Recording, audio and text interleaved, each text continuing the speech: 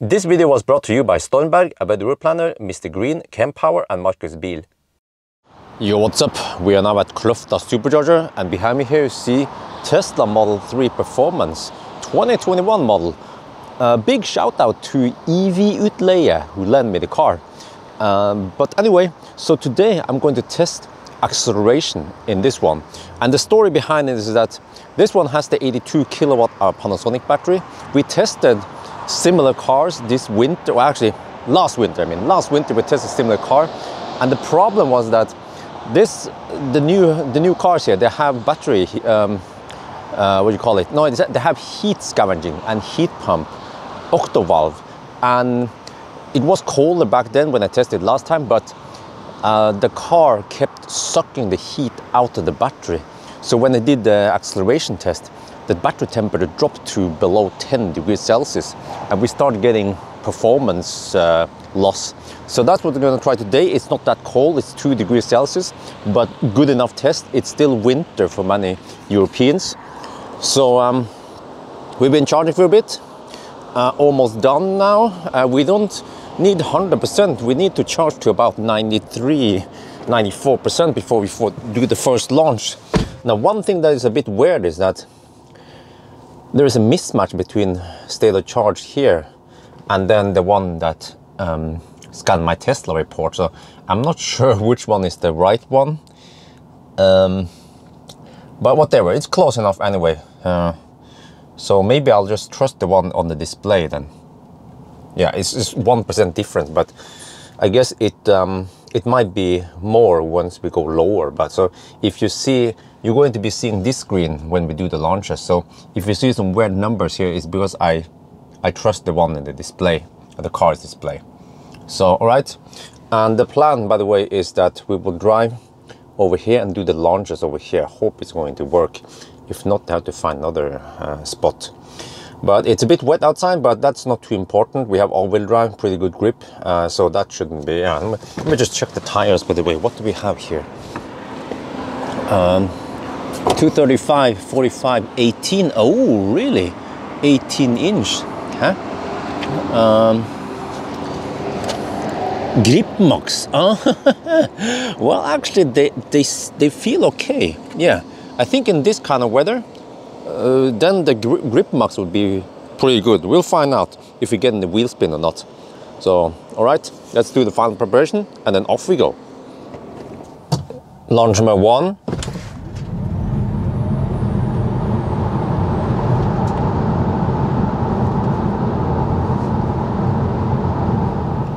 Launch number 2.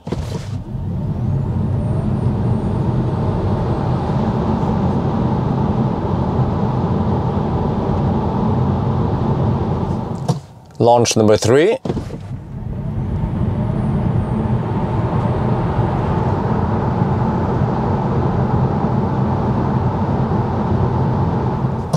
Launch number 4.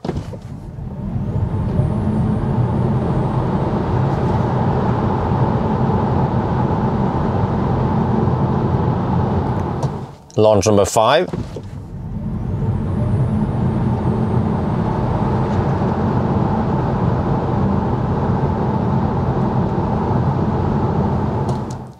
Launch number 6.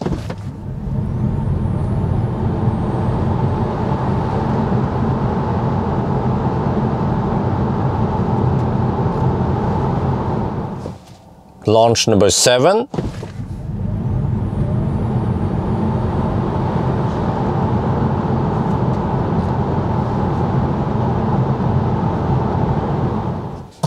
Launch number 8.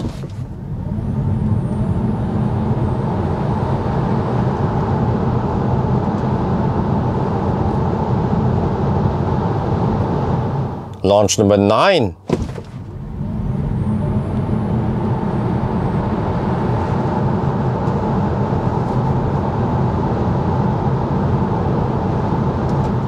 All right, we're back home now, so I'm going to show you the results this time.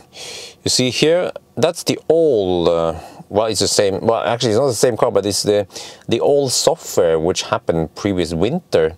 And you see the problem was that the acceleration became worse and worse the further down the scale you came versus now, which is way more consistent. It's actually slightly faster even after a while. I'm not sure why. Could just maybe the tires heated up, maybe the ground was less wet, but super consistent.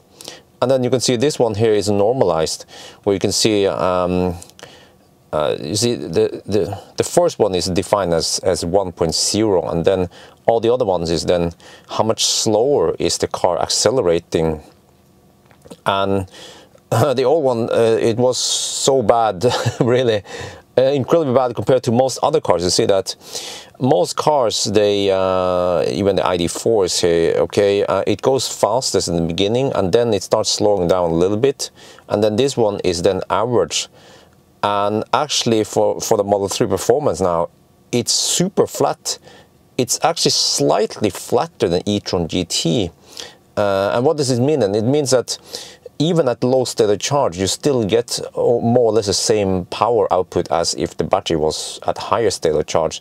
It's only beaten by the made in China, which has the LFP battery. That one was super linear.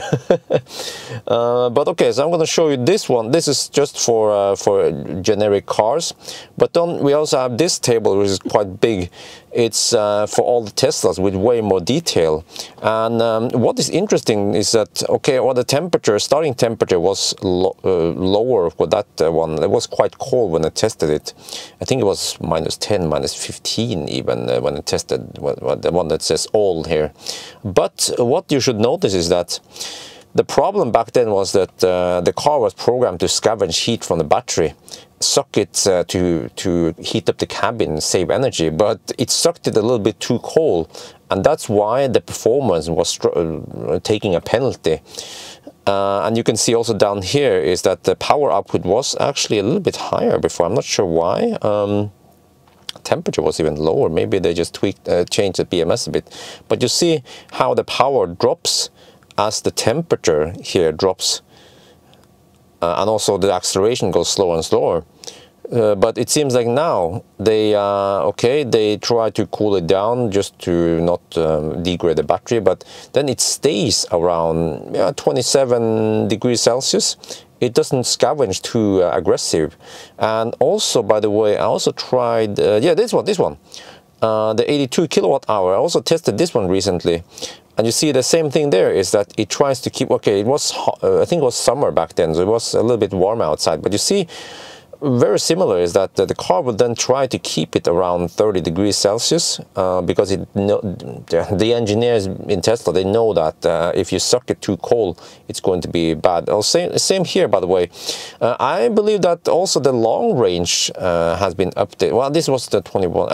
Okay, this was I think it was with the LG battery. This is the Panasonic battery. So if we would retest the one with the LG battery, we will probably also get better performance, especially around here, 40%, once it starts to cool down. Actually, already at 60-50%.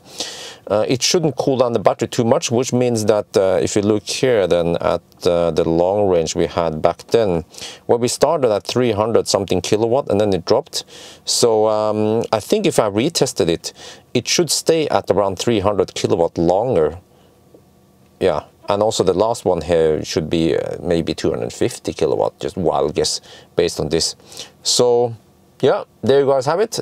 This test, many people requested me to test it because many people were, I mean, what was the problem? Well, you saw this was just 0 to 100 kilometers per hour acceleration, but actually for normal driving, if you drive it low, that some people do, maybe even below 10%, but they don't accelerate, you just drive on the motorway, people were getting limp mode. The car couldn't maintain speed at the motorway.